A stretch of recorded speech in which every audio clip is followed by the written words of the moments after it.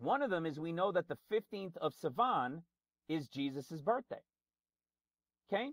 We've been able to show this in many, many different places, but let me show you in stellarium. So here's stellarium. You see it's month 1, not month 1. It's 1 BC, the time of Jesus' birth, and it was June. And let's see, here we are going through the dates. Look at where the sun is in Gemini. Where is the sun in month 1 now? You see, everything is off by 1 month from where it was in Christ's time because the movement of the sun. In the beginning, it was another month further from there.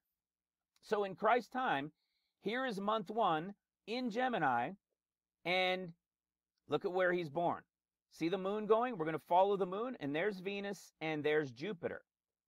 You follow it along. We're looking for what? We're looking for the Star of Bethlehem. What do you think the chances are that the Star of Bethlehem even happened on a full moon? You got it. Look at what happens. You see that? Venus moving into Jupiter, and it became the brightest star in the sky. This is what they had seen. This has been proven by many people, lawyers, astrologers, the guy from the planetarium that we talked about, we shared not too long ago. Christ was born June 17th of 1 BC. And look at what it was. Full moon. Do you know, check this out. If you go back 1 minute, back 1 minute, it wasn't exactly full moon according to stellarium. If you go forward 1 minute, it was 1635, right, military time, from Jerusalem, we're talking from Jerusalem, on June 17th, that it was full moon when Jupiter and Venus made the conjunction of the Star of Bethlehem.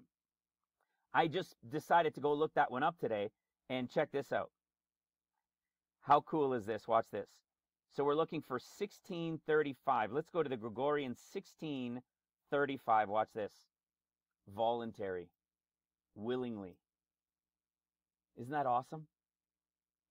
It could have been any number, guys. It could have been any number, but the exact number of the full moon at the conjunction on June 17th of 1 BC is the word voluntary and willingly. Didn't Christ do exactly that? Didn't Christ say, "Send me, I'll go"? Awesome, right? Right at the time of the conjunction.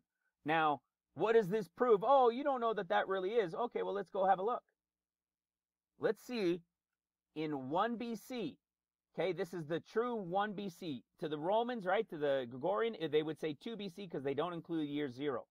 But in truth, it's 1 BC because we know there is a year 0. So let's go. There's June 17th. If we go right across, all you do is go right across to the same third row, and what do we get? Sivan, the 3rd month, 15th day. See, 1, 2, 3rd row. June 17th is Sivan 15. Now you might say, oh, that's it? You can't prove more than that? Well, how about that? Let's prove a little bit more. Let's go to the book of Jubilees, and let me show you what else we've got. In the 3rd month, okay? In the middle of the month, what's the middle of the month? 15th day. In the days which the Lord had said to Abraham, on the festival of the first harvest, feast of weeks, right? Of the first fruits of the wheat harvest, Isaac was born. When was Isaac born? 3rd month, 15th day. Well, how about that? Let me show you another one.